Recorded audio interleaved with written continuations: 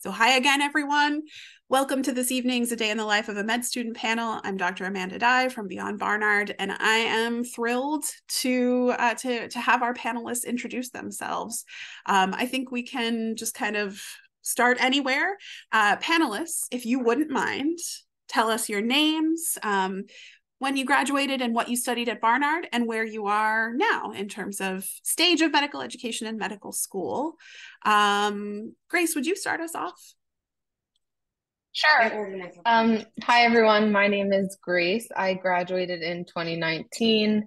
I'm currently at Harvard Medical School, just started my second year on rotation. So Iasha and I are about 7 weeks into rotations, so can speak briefly to that phase of the journey.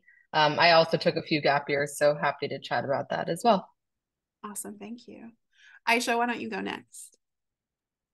Hi, everyone. My name is Iasha. I graduated in 2020 from Barnard. And like Grace, I'm also a second year medical student at Harvard, currently in the thick of my medicine rotation. And I also did 2 gap years prior to coming to med school.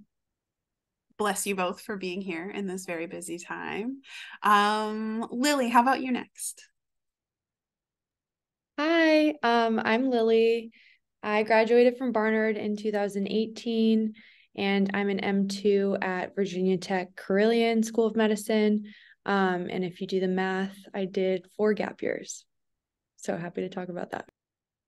Awesome. Clarity, would you go next? Sure. Hi, everyone. I'm Clarity, and I graduated from Barnard in 2019. I'm currently an M2 at the Cleveland Clinic with Case Western Reserve in Ohio. Awesome. And Finola, do you want to go next? Sure. Hi, everyone. I'm Finola. I studied neuroscience at Barnard and graduated in 2018. I took 2 gap years, and now I am an MS4 at Jefferson at Sidney Kimmel Medical College. So I'm in the process of applying for psychiatry residency. And finally, Sabine. Hey, everyone. I'm Sabine. I graduated from Barnard. Sorry, my Outlook. I'm not sure if the other med students on this know that. Alarm. I feel like everyone uses Outlook in medical school. Anyways, I'm Sabine. I graduated Barnard in 2017. I studied anthropology and was an ambivalent pre-med when I was at Barnard. And yeah, took big proponent of the gap years. I took 3 between graduating from college and going to med school. Also took a gap year before Barnard as well. And I'm a 4th year, so like Finola, I'm just kind of hanging out at this point. Life's pretty good. And I'm applying into family medicine. Awesome. Thank you all so much for being here. So I'm going to kick it off with a few questions. I'm just going to throw these out. Anybody who wants to answer is welcome to answer. Because I know we've got a mix of folks in the room, some folks who are new students at Barnard and some who are even recent grads who are planning for the application cycle. I'd love to talk a little bit about kind of how you all became sure about your professional paths. So one of the questions that I always love to ask is, can you tell us about experiences that you had in college that were particularly helpful in informing your decision affirmatively to say, yes, I want to go to medical school. This is the right pathway for me.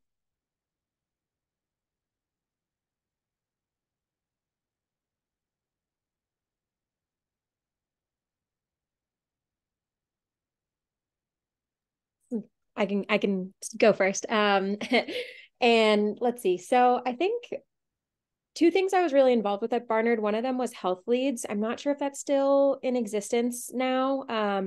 But I think my primary goal while I was at Barnard was to really engage in like public health work that would allow me to connect with varied groups of people. So through health leads, I worked as kind of a volunteer case manager at Harlem Hospital, and developed one-on-one relationships with patients, kind of supporting their more of their social needs and collaborating with doctors in that process as it related to their health, which was kind of my first exposure to seeing how medicine can really be used as a tool for advocacy and social justice. I think like I found through those experiences that the body really reflects what's going on in society. And I think I've found that like I wanted to be a part of, you know, supporting a patient in healing their body and whatever, you know, and supporting their growth.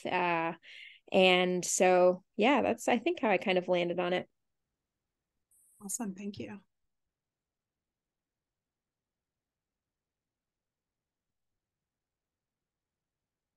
Important experiences from anybody else? I can go next. Yeah. I think for me, I wasn't sure 100% that I was very similar to Sabine, like very ambivalent, like med student, even though I was a biology major, I wasn't exactly sure if I wanted to be, if I was pre-med or not, but sort of like the biology major kind of like falls kind of hand in hand with like being pre-med. You need to take like an additional few classes and you're essentially pre-med. And I think what really sort of convinced me that like I want to pursue medicine is honestly like patient interaction and volunteering. There's a really great nursing home in Harlem. It's called TCC, and there's like a whole program that essentially recruits like Columbia and Barnard students to essentially volunteer at this nursing home. And up until like volunteering at this nursing home, I had done a lot of like research, and it was like very like heavy on like biology and like basic science, and like that was all fun.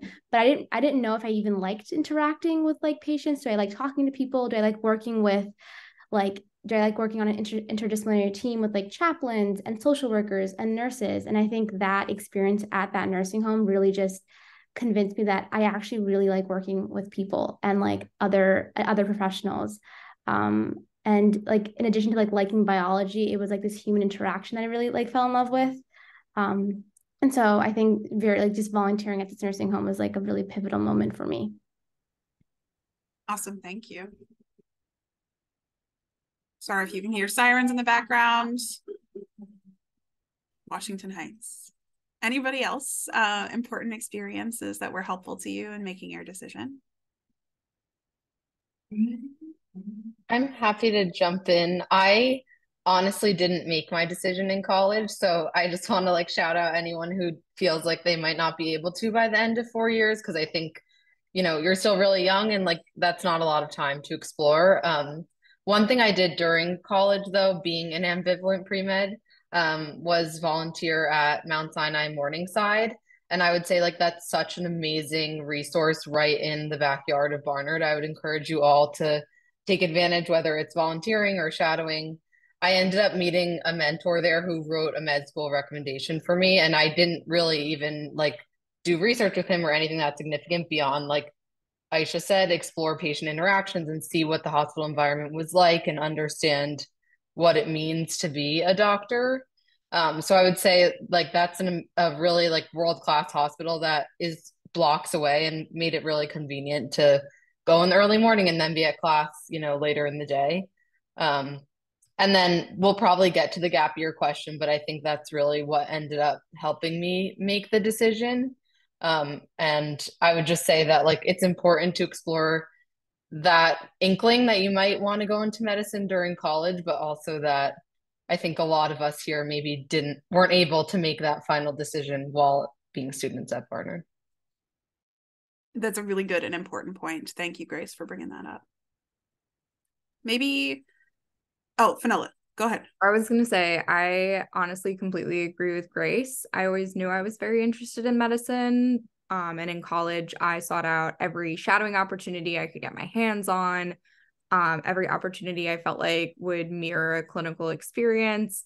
But I also wanted to spend my time in college really doing other things I loved, like exploring the arts and theater, and really, you know, like exploring all my passions and things I knew I might not do as a career. And then I really used my 2 gap years to work in a clinical team setting. I got a job working at Cornell, doing clinical research. And, you know, I made sure that job was something where I would be working very closely with patients and with attending physicians and in a multidisciplinary team. And then outside of work, I spent a lot of time volunteering with Crisis Text Line, which I felt like really kind of started my interest in psychiatry, and, you know, getting to work one-on-one with people in a really vulnerable place.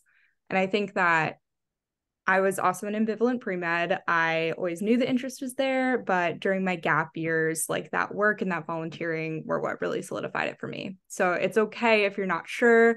And if you have other interests and you want to really explore those and think about other careers, like Barnard is wonderful and there are so many opportunities for everything. And all of those things you're doing now will inform your career. Even when you go into medicine, like your background in the humanities, your background in whatever it is that you're doing is going to bring you so much in what you do in the future. It's a really good segue into my next question, which is about kind of how prepared you felt going into your education. So I'd love to ask you all, thinking about the academic background that you got at Barnard, how did it feel to transition into being a medical student? How well prepared did you feel for the academic expectations of your programs? I can speak to that. I think I had a lot of friends that started med school before me that went to Barnard, and I feel like I kind of heard from them like their experience, and I feel like I kind of had the same thing. I think going to Barnard puts you at an advantage in terms of having small class sizes and like encouraging you to speak up and like say your thought process. And I think that's something that I wasn't as confident with when I was like in high school. And even when I graduated college, I don't know if I would have been as confident in myself. And it's kind of like when I took those gap years where I kind of developed that. But I do think Barnard really fosters that aspect. And then in terms of the workload, it's just different. I think everybody here just knows it's just a ton more information. And I don't think there's anything any school could really prepare you for that aspect. But I do think like the amount of work ethic that I had to have at Barnard to be a neuroscience major, like that kind of just came right back when I started med school. Yeah, I would like to echo what Lily said, just like in terms of like being well prepared with regards to interactions in small groups. Like we have small groups like many times. That's when like I find my skills that I learned at Barnard just like kicking in. And I think that's something that even served me well during my gap year. So I was a biochemistry major. And I do feel like again, the information is a lot. We go like in depth and whatever, but I still feel like I had a good enough foundation, at least for biochemistry, that like for our biochemistry modules, I literally use my Barnard notes. Like I just like literally pull up my notes and they've been sufficient. But I think the greatest thing for me was just like being able to interact with different people, and just being able to have like a nice intellectual conversation in a respectful manner. I think that's something that I learned from Barnard. I can jump in as well. I feel like medical school, the curriculum is so different from anything that you've ever learned before. I feel like no matter what undergrad you go to, nothing can prepare you for the content you're going to learn in medical school. I felt like Barnard taught me how to learn, and it taught me the work ethic in order to be able to learn everything in medical school. So I felt really prepared from that standpoint. I remember being really nervous starting medical school because one, I was an anthropology major, and two, studying for the MCAT was really hard. And I had taken a good amount of gap years. So I was nervous to get back into the swing of academics. And I think I was pleasantly surprised. I will always say hands down the hardest I worked was at Barnard. Like I think that you all are grinding, and I think it's a different kind of grind when you are in pre-med classes, and the getting into medical school is still unknown at that point. There's a real distinction and transition I think that happens once you're in medical school. This might just be a testament to UMass, but I do think that all other programs have this. One, there's this camaraderie and solidarity. Not to say that Barnard pre-med classes didn't have that, but there was definitely like a competitive edge to it that I don't think the same thing exists in medical school. My first 2 years are pass fail. I worked really, really hard, but I think because you're not competing for like rank or anything like that, you really learn to work more collaboratively and study collaboratively. And I also think that once the hardest part about med school is getting in, I swear. And I think once you're in, it would only be in the best interest of these medical schools to support you in every way they can. If you think of it from a like just a purely kind of cynical lens, like it looks better for them if all of their students graduate and all their students do well. So I feel like it's just getting to this point, but once you get there, you got it. Or less cynically, they're making an investment in you, so they want to make sure that they're protecting their investment. I think both are reasonable. So I also wanted to ask, not by design, but just by the fact that, this is the case, all of you took at least some time between college and starting your medical education. And this is one of the most common questions that I get, is it okay to take time between undergrad and medical school? What do people do during that time? So I'd love to just kind of go around and ask you all to tell us a little bit about what you did during your gap year or years. And if you did multiple things, please tell us about all of them.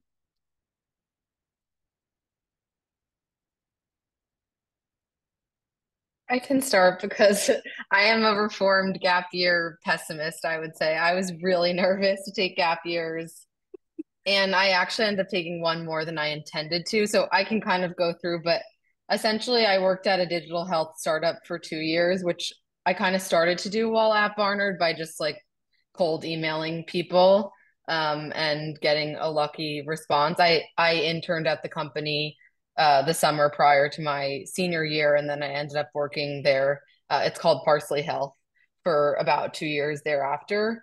And that attempt was really to test my hypothesis that I wanted to be a doctor because I was working more on like the business side of medicine, doing clinical operations and wondering like if that would be enough for me and like then I could be involved in clinical ish work but not have to go through med school. And ultimately I left that opportunity like having really enjoyed it and learned a ton, but realizing that I still had the itch to pursue medicine. And then actually I transitioned. Well, during that job, I was studying for the MCAT, and I had sorry, this is going to take me back, but I had a September MCAT date, and my last practice test was not where I wanted it to be. And I had a whole crisis. I remember standing on the corner of 73rd Street right in front of Joe Coffee, bawling my eyes out like, oh, my life is over. And I just decided, I need to take a January test and I'm gonna like take another gap year. COVID was brewing. Like it ended up being the best decision I could have made. But I remember viscerally the anxiety associated with taking another year and feeling like I was getting older. And, obviously the financial aspect is something to consider too. So that's what I did for my first 2 years. And then while applying, I made like a 180 and worked in clinical research at Mount Sinai for about a year, wanting to like see what that was like because I had never done clinical research, and also totally transparently like wanting a 9 to 5 job while I was applying for med school because it's really a rigorous application process, and working at a startup while applying for med school just wasn't feasible for me. And then for like the last few months, I guess it was 6 months before school, I ended up going back to another startup. That time it was like behavioral health, because similar to Finola, I feel like I might have an interest in psych. So yeah, I kind of bopped around everywhere. And I would say what I learned throughout that time is like every experience only made me a stronger applicant. And frankly, like when it came time to interview, I talked a little bit less about my time at Barnard and a lot more about my gap years. So I would say like just think of what kind of story you're building towards in terms of choosing experiences that will help make you a more well-rounded and interesting applicant.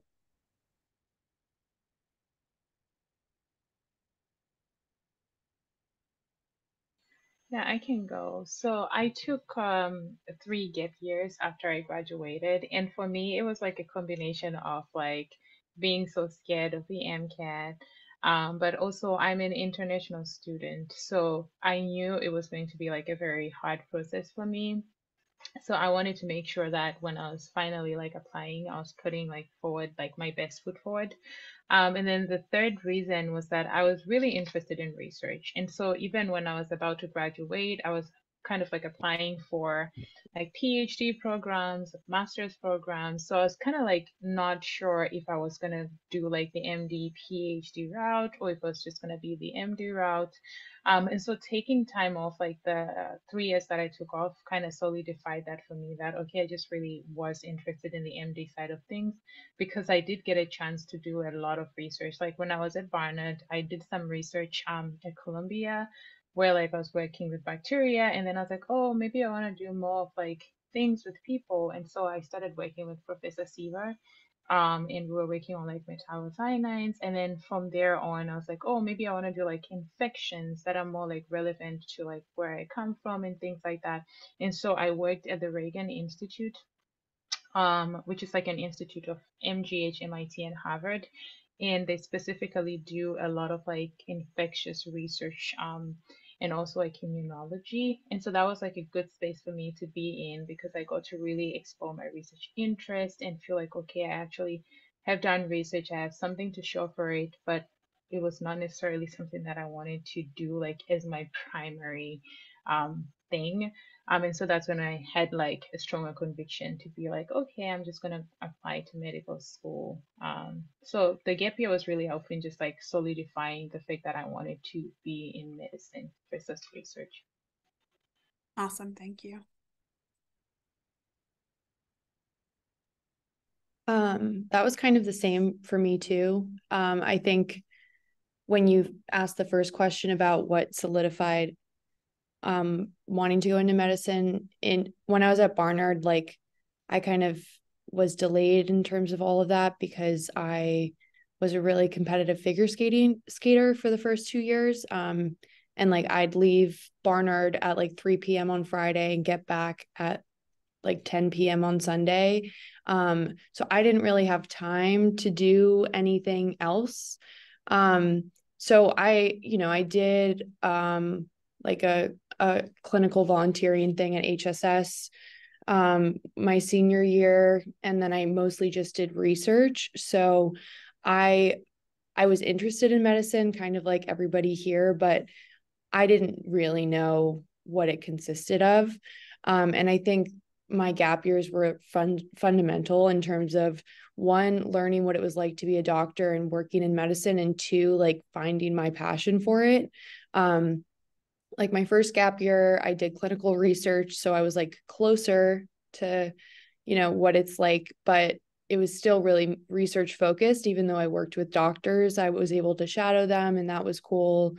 But I was still also kind of like towing the line between, do I want to do a PhD or an MD or an MD PhD? Like I still didn't really know. And it wasn't until I started working at Columbia Fertility Center, and I did that for the 2 years before starting med school, where I just like fell in love with patient care, and I fell in love with women's health. And I think like going to a women's college, that all like came back, and it was like in me somehow, but it didn't come out until I worked at this clinic. And just, supporting women through miscarriages, not being able to get pregnant, working with same-sex couples that, are trying to get pregnant, and have to go to a clinic. And while I was in that role, I really liked how I was able to directly help patients, but I still found myself wanting to do more. And by the end of my role there, I was like making my differential in my head of what I think they had and what tests they needed. And I was just like, yeah, I want to be the person that's doing that. So it was kind of a long progression, but I think now I know more of who I am and what kind of doctor I'm going to be. So it was important for me. Definitely. I think so. I took 3 gap years before med school. The first 2, I worked as a prenatal postpartum care coordinator at a clinic in the Bronx, which was awesome. They trained me, this particular organization, the Institute for Family Health, trained me to become a doula, to become a certified lactation consultant. And I got to work with patients from like their initial prenatal visit up until their baby was 1 year old, which was just the coolest thing. I feel like I knew I wanted to do family medicine before I knew I wanted to like go to medical school through this experience, in all honesty. And then I kind of got to a point where I was like, I feel like this is what I want to do with the rest of my life. And when else am I going to get a chance to try something completely different? So I spent my third gap year working on a farm, where I was by far the least useful person there. And just wanted to do something completely different that I wouldn't otherwise get exposure to. I think it's really easy for your identity as a pre-med student, as a med student, as a resident to like become your whole identity. And I think for me, because I was really knew that this is what I wanted to do, I was like, I gotta like explore other parts of myself before I commit to this, or while I'm in the process of committing to this, I guess. And I think through that experience, I came into medical school with a little bit at a different pace, I feel like, from some of the folks who had just come from undergrad, because you're just so used to that grind, versus I think taking gap years really gives you a little bit of perspective and time, and helps you recognize the importance and start to work towards some sort of work-life balance. So I think in that way it was really refreshing. Awesome. Anyone else want to share anything about gap years? Oh, Iasha, go ahead. I can share. Very similar to like Clarity and Lily, I ended up doing I was a research assistant during my gap years. So during undergrad, I worked at Columbia's Medical Center doing like skin cancer research, and like it was a focus on immunology. And at that point, by the time I graduated, I wasn't sure if I want to do MD or MD PhD. And so I figured I'll do like, and I also graduated during COVID, so it was like a really weird time. Like I wasn't exactly sure like what was happening. So taking all that together, I ended up doing 2 gap years, and I worked at Rockefeller University on the Upper East Side. And Rockefeller, the way I got connected to that job was that Rockefeller recruits Barnard students like every spring. They'll come to campus and they'll like interview students. And so it was like a very easy it was just a really easy way to find like a research assistant position, which I was really thankful for. And then I think for me, I needed those 2 gap years for a lot of different reasons. Like determining whether I wanted to pursue a PhD, like MD PhD versus MD only. I ended up applying to MD PhD programs and MD only programs because I still wasn't sure by the end of it. But now I'm doing MD only now, so thank God. And I needed help deciding what I wanted to do, and then I also just needed like a break. Like my gap years, it is so nice having a 9-to-5 job, and then after 5 o'clock, no studying. Like you can like make plans on the weekdays, you can have a life. You're not like, there's nothing in the back of your head saying, oh my God, I have to go study, I have to like go write that essay. It is so nice having a 9-to-5 where you just don't have to worry about like you can just like be a human. And I think I really needed that after Barnard. It was, Barnard is an amazing place, but it's hard. Like it's like that it's really academically rigorous. And I really needed those 2 gap years to just kind of like calm down. So yeah, completely agree. I think I already spoke a little bit to really wanting to confirm my decision of medicine, but like Iasha said, I also needed a little bit of a break. Going into medical school, you're going to have very little control over your schedule for the next few years. And I really wanted to take time and spend it with people I loved. I wanted to stay in New York a couple of more years. And, my friends were all staying in New York after Barnard. I wanted to put time into other passions besides medicine and explore those parts of myself before I went to med school. There's also financial reasons for taking a gap year. I do think like I was very lucky in that I had some family support for my paying for applications, but they're really, really expensive. And so I wanted to put aside a little bit of money for that as well. Awesome. Thank you. So before I turn the questions over to the audience, which we'll do in a moment, I want to ask one more question for anybody who wants to answer. So I find that one of the parts of the process that sometimes feels like a little bit of a switcheroo to applicants is that you spend a long time kind of preparing to be generally like applying for medical school, right? You know, everybody sort of takes basically the same classes. Everybody develops a portfolio of experiences that have some similar contours, although the details of the experiences are obviously very different. But then when it comes time to apply to like 15 or 20 or so programs, you have to pick a list of programs that really fit you, both in terms of your metrics, but also in terms of just like the things you want to accomplish as a medical student, the resources that you want to have access to, the kinds of populations you want to work with. So I'd love to ask you all to tell us a little bit about, you know, how did you go about choosing schools to apply to, and how did you end up choosing the school that you ultimately matriculated at?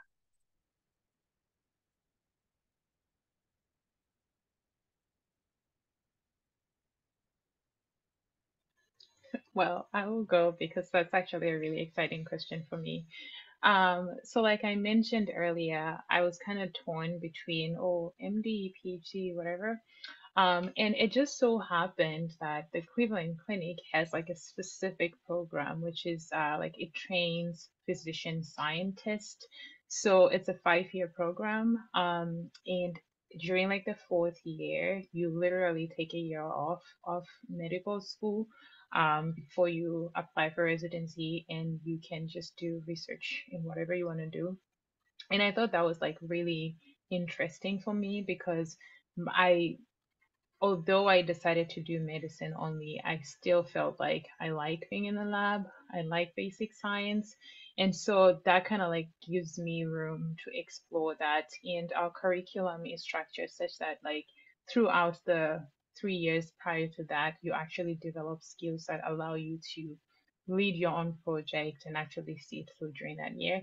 So that was like one major thing for me in terms of like picking the Cleveland Clinic specifically. But the other thing is finances. That's like a huge part, like application process as well as like thinking about the 5 years that I'm going to be here. And my school is tuition free and they offer scholarships for like students. And so for me, that was also like a huge thing, just like a financial burden lifted. So that was the other reason. And then finally, my school takes only 32 students. Like our classes is just 32 students, and I felt like I needed to grow just like in terms of interacting with people, and like I felt like I could do that better if I was in a small space, because in that way you're more intimate with your classmates, you get to know everyone, you're comfortable with talking to everybody. And so that was like a really important aspect in my decision as well. Thank you.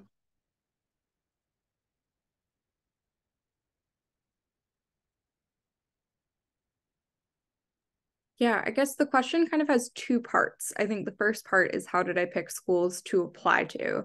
I kind of took a look at what my GPA was at Barnard and what my MCAT score was and making the list. You'll be able to find lists like on the internet, like on Reddit, that list out all of the medical schools, their average and standard deviation GPAs and MCAT scores. And I literally took all of my data. I took that spreadsheet. I eliminated everywhere that I did not geographically want to be.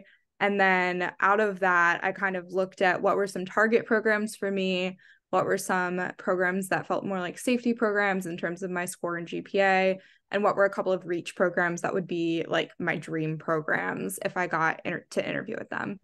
And then I narrowed that list down to the amount of programs I was going to apply to. So that's kind of how I did it. I based it very much on statistics. And then after I factored in the statistics on geography, in terms of actually choosing a program, once I interviewed, the biggest things for me, I think, were culture of the program and geography, because I ended up choosing during the beginning of COVID. So culture was a big thing. I think can be really hard to get a feel for program culture. But when you're interviewing at these medical schools, like definitely talk to a lot of people, ask a lot of questions, like talk to people outside the formal interview process. I know I was really lucky that I got to interview in person way back when. but I think they're probably going to stay virtual for a while.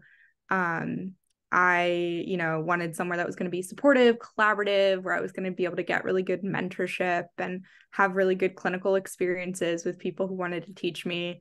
And I think that's what I really found at Jefferson. I got that vibe from a couple of other programs too that I interviewed at. I ended up picking Jefferson because it was really close to my family in Philadelphia, because at the time COVID was hitting, and I wanted to be a drive away. So.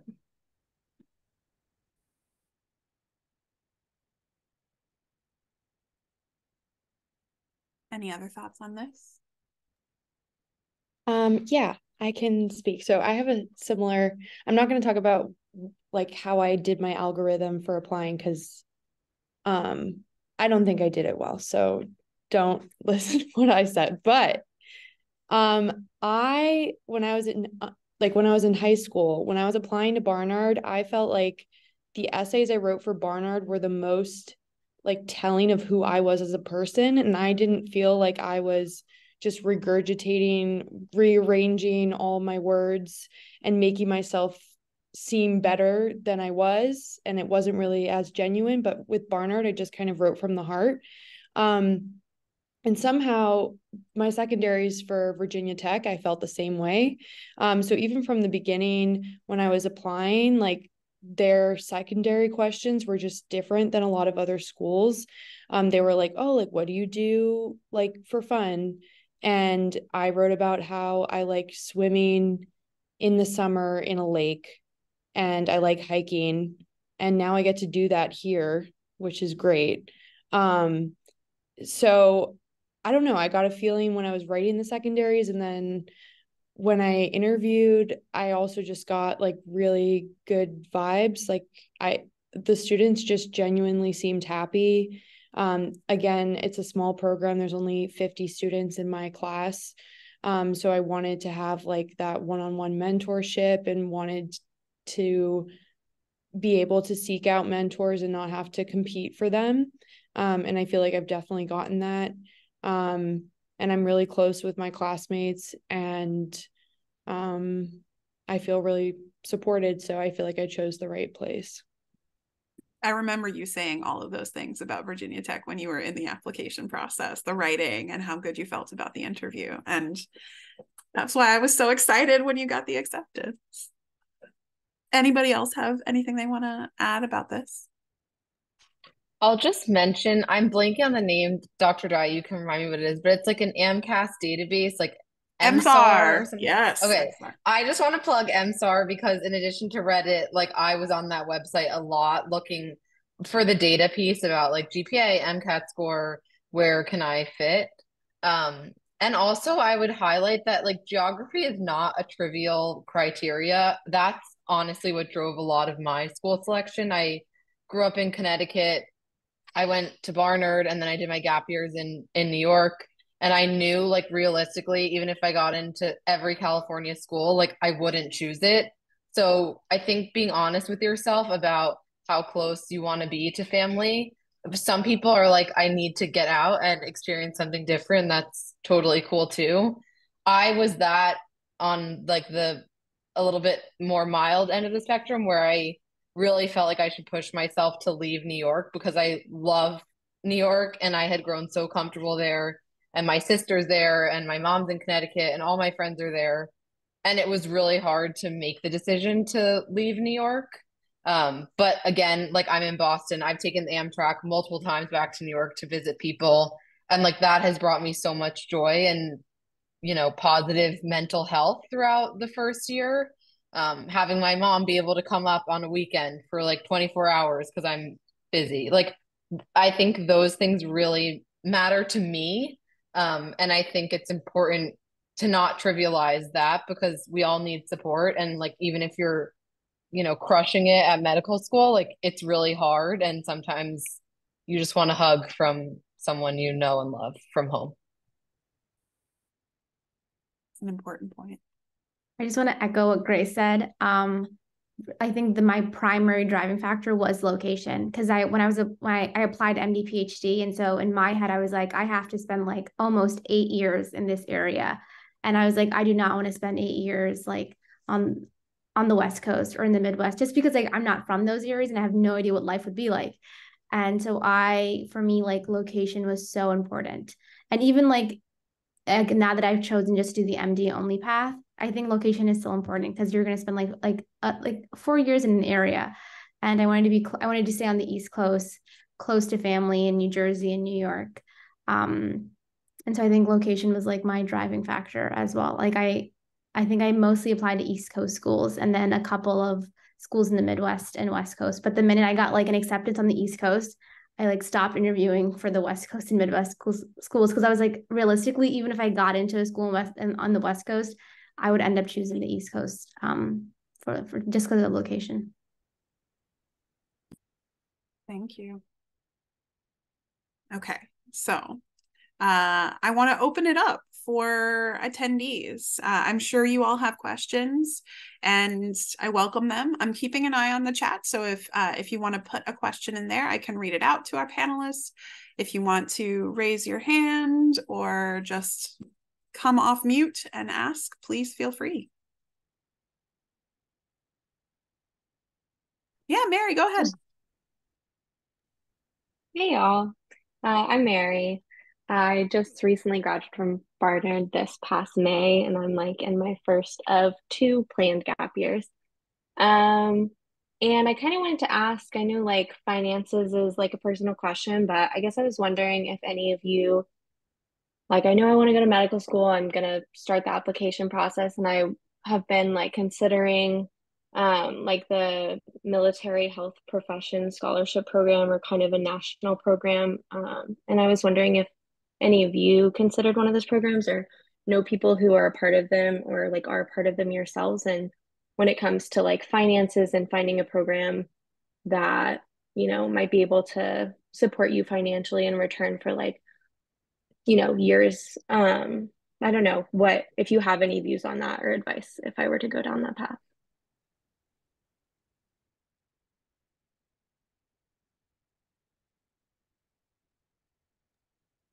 I have 2 friends that are one of them is in the Navy one and one is in the Army. I'm personally not in one. And I think one thing to think about is if you have any idea of what specialty you want to go into. Because like for me personally, I want to go into OBGYN. And I think there's like 3 spots for like the Navy, for example. So that would make matching really hard. And you can do like, again, I don't know a ton about it, but you can do like a civilian match, but it just like makes things harder.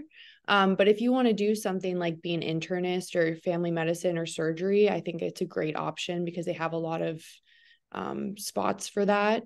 But yeah, another thing is if you're flexible in your location, you don't really have my impression is like the Navy and the Army and those places like kind of tell you what you're going to do with your service and you don't really have as much of a choice. So like for me, just thinking about me being older, like I want to have a family and like I just didn't think it was really something that I considered, but I think those are some things to think about with it.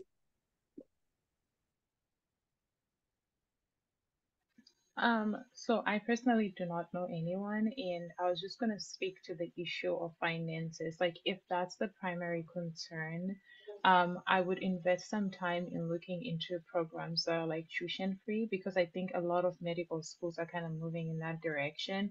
I think NYU right now is tuition free, and I think there should be more than that. So if it's mainly finances, I think you can come up with a list of like 8 to 10 schools that are tuition free, which you could also consider in addition to that. And just to add on to the finance part, even if schools aren't tuition free or debt free, there is financial aid for medical school, which I like was like for some reason was shocking to me. For like I thought like medical school wouldn't have financial aid, but there is financial aid for medical schools. So like once like if you want to like do the military program because you're like really passionate about it and like that's where like that drives you, like I would totally like tell you like go for it. But if like it's a finance problem, I agree with what Clarity said. Like maybe look into schools that are tuition free, debt free, like or even have like financial aid, because I don't want to say most med schools. There's definitely med schools, Harvard included, that give financial aid. And I know that's like a really scary topic, because I actually was talking to an attending recently about like, how am I going to pay off my loans? And he was like, listen, like everyone pays off their loans, and there's like programs in place. Like if you work at a nonprofit for 10 years, like your loan, like if you pay your loans for like those 10 years, then whatever's left over, it's forgiven. And a nonprofit, most hospitals are nonprofits.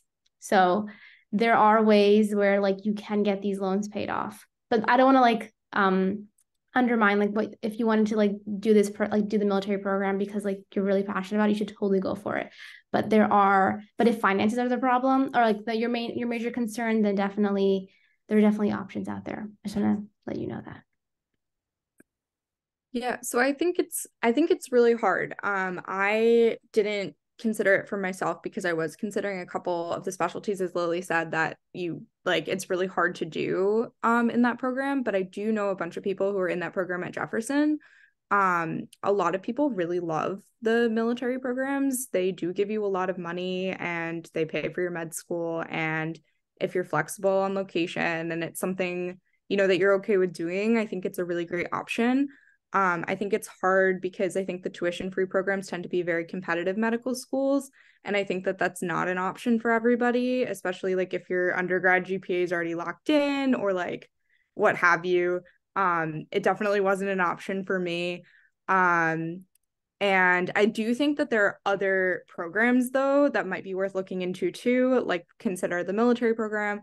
I think there's a lot of programs where geographically, if you commit to doing a certain number of years of practice there after you finish residency, they will like pay off consecutive years of your student loans. I know one of those is Geisinger in northeastern Pennsylvania. That's somewhere that I interviewed at, and they have a really great loan repayment program. You may have to do a primary care specialty, but if that's something you're interested in, then it's like totally great if you're okay with like staying in the Scranton area.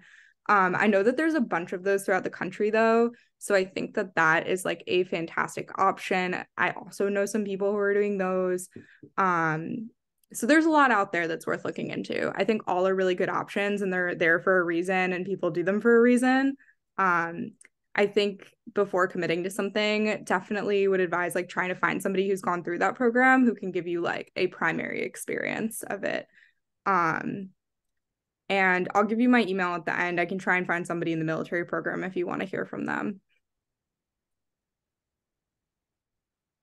Thanks, everybody. I really appreciate it. Public service loan forgiveness is a big deal for lots of people in lots of health professions programs.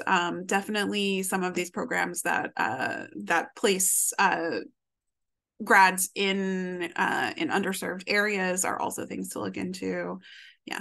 And as Iasha said, medical schools do offer financial aid. The tricky thing is that you're not really going to know what you get until you get close to the very end of the process. But it's definitely something that you can look into. People who go to very wealthy schools sometimes do get very generous financial aid, which I've benefited from in my own life. But even schools that you wouldn't necessarily expect to offer tons of scholarship aid sometimes have funding that just happens to be applicable to your case. So it's worth applying broadly. It's worth considering lots of options because these are definitely big, big questions for basically everybody who goes to medical school. Yeah, Lillian. First, Mary, I wanted to thank you for that question because it was also a program I was looking into, and I think it's not as often spoken on. I had a question that's about the writing process. I find that the idea of putting your whole 3D person onto a piece of paper or into words is sort of a difficult experience, especially when there's a lot of things. First of all, you want to be genuine to who you are, but you also want to craft a narrative that is digestible for people who are looking at thousands of these. So I was wondering if anyone had tips on how to get those juices flowing, so to speak.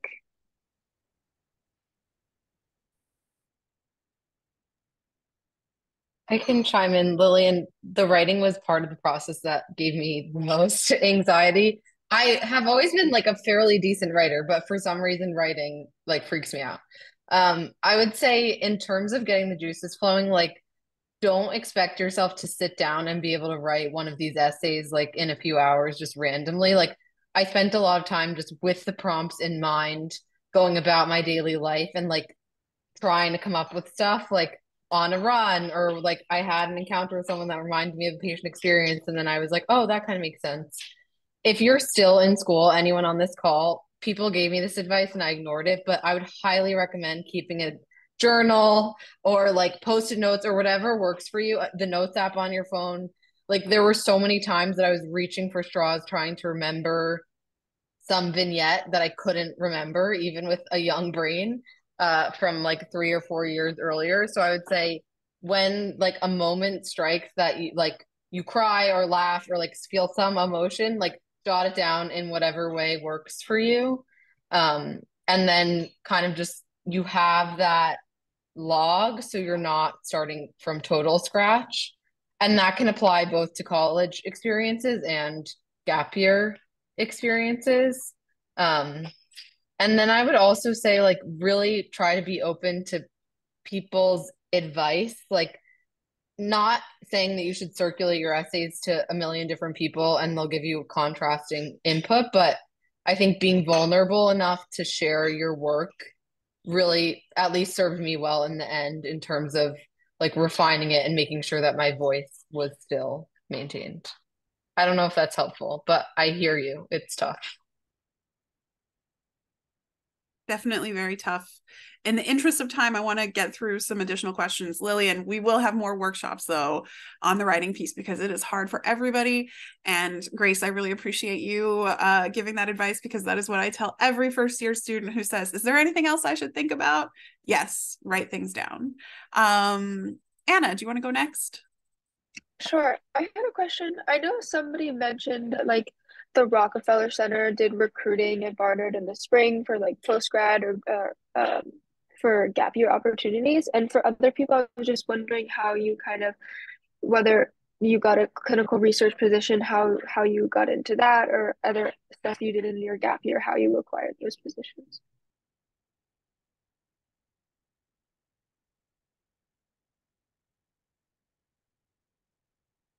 Anybody? I think it's called Handshake. Am I right? There are postings on Handshake. Yeah. Rockefeller University does post there as well. Yeah. So I think I found my initial one on Handshake. And then like I had 3 jobs during my gap year. So that's how I found my first one. But also look on LinkedIn and see what alums are doing. The other 2 jobs that I got, like it was kind of through word of mouth, like me finding out that they were even hiring. So that is like a fundamental thing that I did not think was a thing. So if any of you guys want to do fertility or anything, you can email me. I'm sure Dr. Dye can send stuff out, but that's like a little known thing where like they might not post about it, but like they definitely want Barnard students. They already know that Barnard students are great. And I think using the alumni network is a great resource. Very, very good advice, Lily. Thank you. Yeah. There are a number of institutions, like there are literal jobs, like specific jobs that I'm thinking of in my head that I know Barnard grads have held successively for like literally the past 5 years. So, I'm sure it goes back farther than that. So definitely, once you have a sense of what you want to do, talking to folks who have done similar things is a great way to get leads. And we have one more question. Amruta, is that how you say it? Sorry. Yeah, I was just wondering if, how you guys sort of utilized the SRI at Barnard, if you did it at all, or because I know that's like a big thing in Barnard, and I was just wondering like, your guys' experiences with SRI, and if you have time for a follow-up question, the difference between like MD, PhD, and just like MD only in terms of like rigor or the culture and yeah, etc.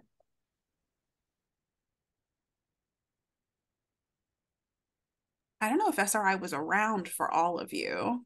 Yeah, I was going to ask. I don't think I know what that is. So Summer Research Institute provides funding for folks doing research in natural sciences and computer science, in mostly in New York City. It's a super popular program these days.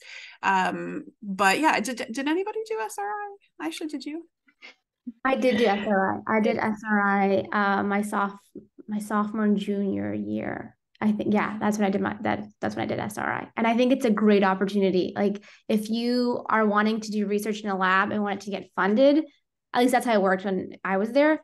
It's like you essentially are like Barnard will give you funding to do research in a lab. So you get to choose your own lab, choose what you want to do, and then Barnard will like willingly fund you. And at the end, you can like you make a poster, which is great, just really good, just experience making a poster, like presenting it and like to all like your Barnard colleagues and your professors. And I had a great time SRI. And I for both summers I did SRI in the lab that I did my research in, like throughout the year. So I highly, if you're into research and like you want to get paid to do it in the summer, SRI is like amazing. I highly recommend it. It's really good. I also always add as an addendum to SRI, my little asterisk, there are literally hundreds of funded research programs around the country. So if you're thinking like, actually, I'd like to get out of New York, I still want to do research, but maybe there's something else. There's a cardiovascular research program at the University of Michigan that's huge, really interesting, has a very long history. There are programs at like the University of Cincinnati has really interesting neuroscience research programs. Fred Hutchinson Cancer Center in Seattle does amazing summer research opportunities for folks who are interested in oncology. So there are tons and tons of opportunities out there. Research is great to take advantage of. In the interest of time, because I know we are coming up on 7 o'clock, we can talk more offline about MD versus MD PhD, but for me, the big difference is the MD PhD is genuinely a research focused degree. It's for people who want their careers to be influenced by their understanding of and their practice in the clinical environment, but see themselves primarily as researchers. Whereas the MD is a primarily clinical profession that can allow you to do research. And I think most, if not all, of our students are panelists are people who have done research as medical students as well. So I want to say thank you all so much for being here, attendees and panelists. Panelists, it's so good to see you all. So amazing to see how well you're doing.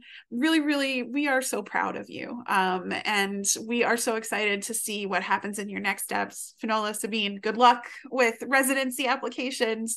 Everybody else, good luck with clinical rotations. And I really appreciate you all being here. Thanks, everyone.